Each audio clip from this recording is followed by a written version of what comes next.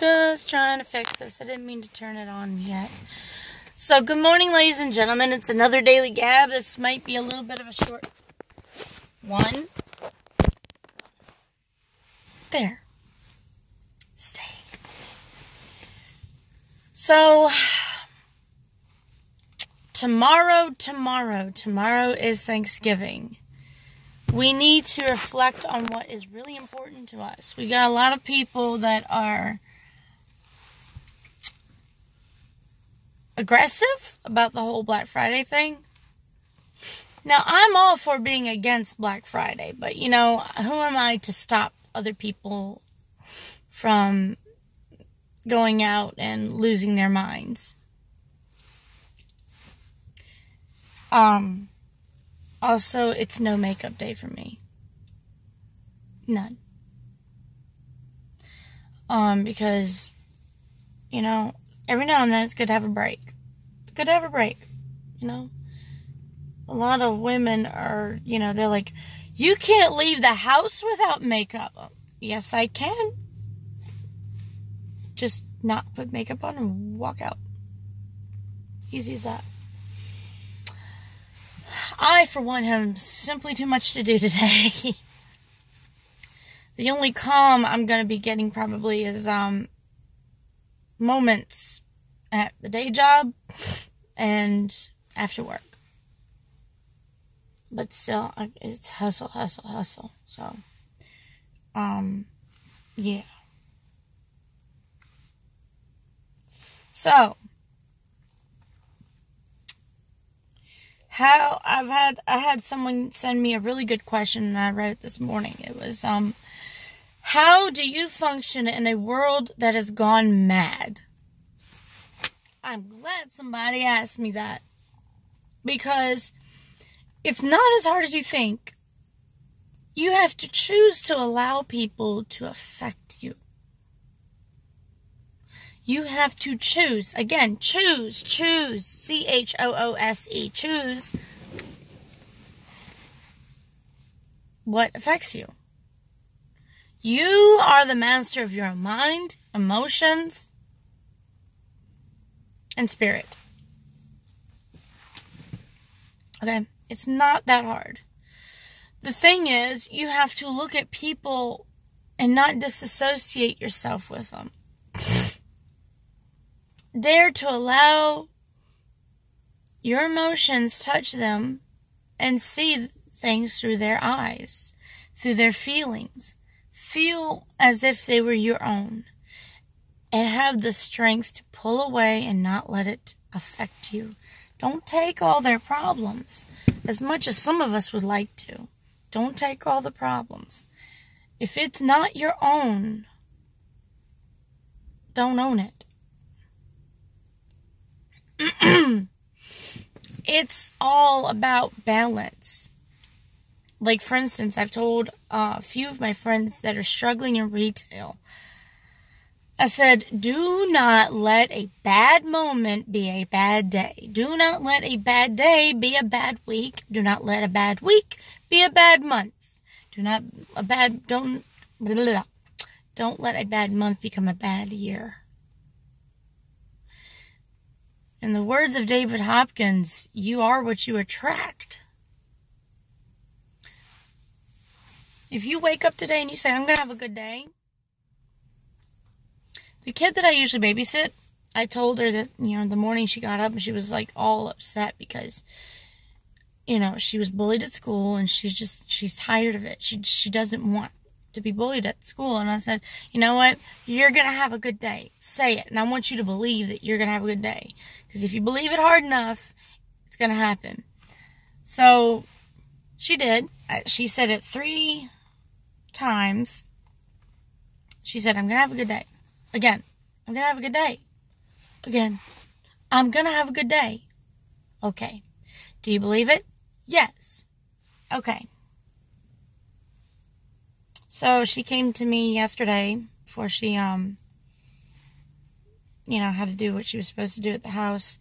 And she said, I had a really good day. I'm like, good, so it worked. She said, yeah, it worked. Plus, the person that bullied me wasn't there. And I'm like, hey, hey, maybe that's what it took for you to have a good day at least.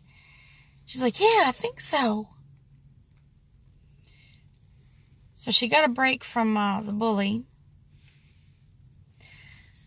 Now it's time to teach her to handle bullies, deal with bullies, how to not allow them to affect her so badly.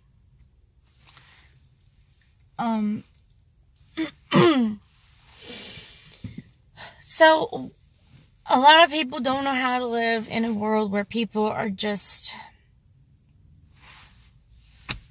disconnected, ungrounded, unawoken is a good word. Still asleep. Now, it's they kind of, if you think about it, to people like me, normal people, they appear as zombies. These are the people that you say, hello, how are you? And they say nothing. Or if you smile at them, they do nothing. They're like,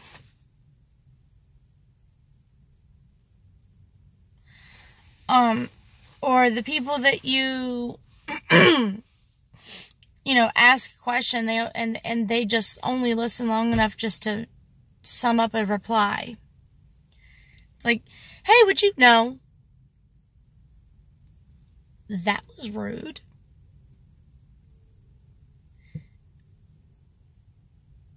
And then, what I find it funny is when I ask how they want their stuff bagged. Like if they have one item. Some people don't even want a bag for one item. I said, did you want it? No. So I leave it on the counter, give them their receipt, and they're like, where's my bag? I was going to ask you for a bag, and you said no. Well, I want a bag. And I'm like, and I want to say so badly, then why don't you let me finish my sentence so you know what I'm asking you? Yeah, how about that? Novelty concept, huh? Let someone finish the sentence for a change. Rude. So, it takes a lot of patience because a lot of people are walking around here and they have some kind of emotional problem. They're going through something. Basically, like I said earlier in the other videos, is people are bleeding on those that haven't even cut them. It could be a situation that's bothering them, and they take it out on. Nobody knows how to cope. Nobody knows how to save face. Nobody knows how to deal with life, really. Nobody really does. It's just you have to take it all in stride and take it with a grain of salt. It is what it is. You can either change it or adapt to it. That's the best explanation I can give, really. Life. How to life. 411 for life is you take it with a grain of salt or you adapt to it. You deal with it or you adapt. Deal or adapt. Deal or adapt. Healing or changing so it doesn't hurt so much.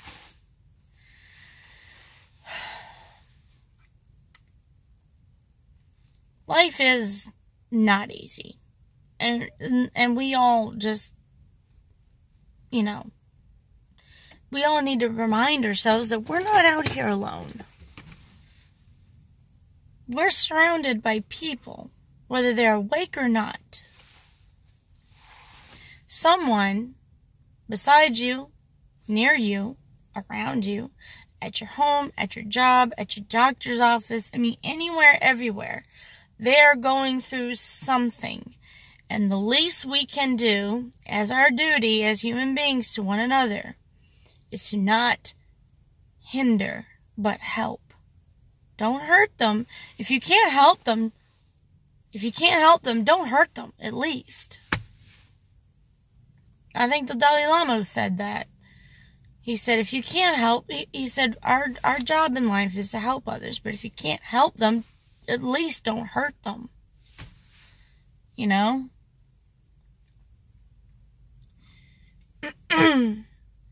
I mean, if you really want to know how society and humanity is as a whole, drive around on the interstate, drive around in towns and suburbs, and just look with your heart, not with your eyes.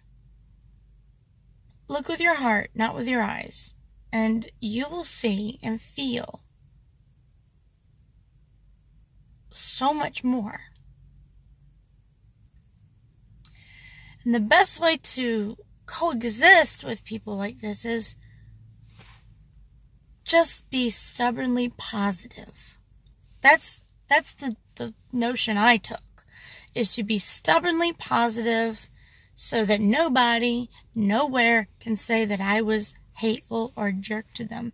And if someone still says that I am, well, a lot of people surrounding my life will know it's a dadgum lie. I'm only hateful and mean unless I absolutely have no other option but to be. My record of dealing with someone's bullcrap is, well, I want to say 3 years. 3 years. And that person still, to this day, says horrible things about me. But I really don't care because they're not in my life anymore. Do they sometimes rear their ugly head up to let me know that they are still alive? Yeah, they do. In their own ways. Like steal money from my bank account. Finding ways to hack things. Yeah. Good times, good times. At least I'm on my toes. Keeps me on my toes. Hey, I need someone to challenge me. That's how I look at people that bother me, upset me, mess with me. They challenge me. They challenge me, and I take that challenge by the horns, and I flip that bugger over and smack it on his belly. Like, ah! What now? I don't do anything terrible. Just, yeah, you grab the bull by the horns, flip it on its back, and smack its belly. Go, pop! Let it know who's boss. Like, ah, look what I did. Imagine what else I can do. Behave.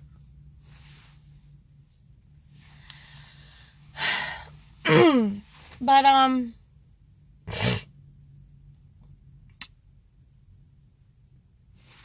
if you can't help anybody, don't hurt them.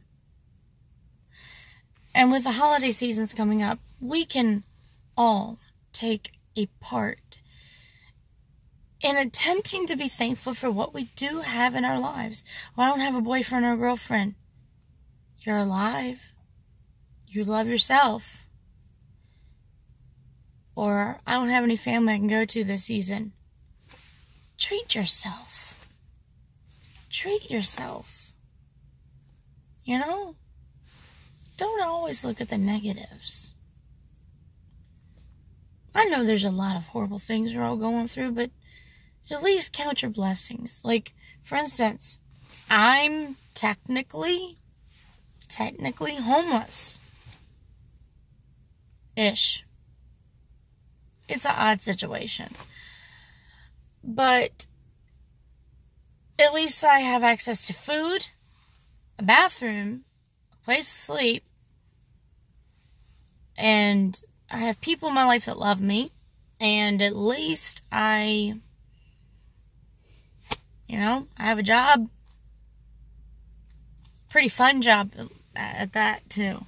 A lot of people think I'm being sarcastic when I say, oh, I love it here. When they're like, oh, poor you gotta work today. I'm like, no, I love it here. I love my job. And people are so flabbergasted by it, they just laugh. They're like, like, oh, she's lost it, or, oh, she's a delight. I don't know. Whatever. I enjoy my job. I love the people I work with. I love my customers. And I love people. Because not liking them is not going to get me anywhere. It's just going to hurt the fact that I'm trying to be the change that I wish to see in the world. And I want to do that so bad that I'm willing to face crowds and crowds and crowds of people and doing my best to make them happy and helping them. And I also plant little seeds of truth and love in these people too. Like, for instance, a customer was saying, how she didn't understand how she can go on any further being out in public, and she's like, I might as well just, but people buy things on the internet mostly because they don't want to deal with people. They can't deal with people. Not saying that I blame them, but they're not helping the situation, because if you ignore the problem, it gets 10 times worse. But if you face the problem, it isn't so bad if you keep facing it every day, at least a little bit. That goes for anything in life. If you run away from anything and anybody, chances are it's going to get worse. You should try the rice experiment. You should really look it up. The rice experiment, about one jar of rice that was had nothing but good things said to it, and another jar that was fully on ignored, and another jar that was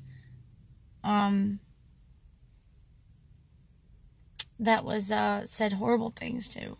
And you see how nasty the other ones get, how long it molds. But if you look it up, you would be amazed at how much power that we actually do have in our voice and our presence. You'd be surprised. Really. And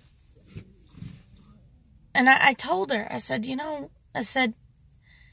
she said, I don't know why people are so mean and hateful, especially in the holiday season. I said, the holiday seasons are hard for a lot of people, whether it be finances or personal things like loved ones or anything. Anything can upset a person. Let's be honest. We're very fragile creatures, as well as also we can be very strong creatures. We can defy odds that are pretty much not supposed to be defied. And I told her, I said, people are the way they are, and they treat others as a reflection of how they are. The treatment of other people is a reflection of a person's character and also what they're going through. If no one knows how to cope, which is, I want to say 99% of the population of the planet Earth, chances are they're going to take it out on everyone and everything, including inanimate objects. People that are hurting tend to bleed on those that didn't cut them.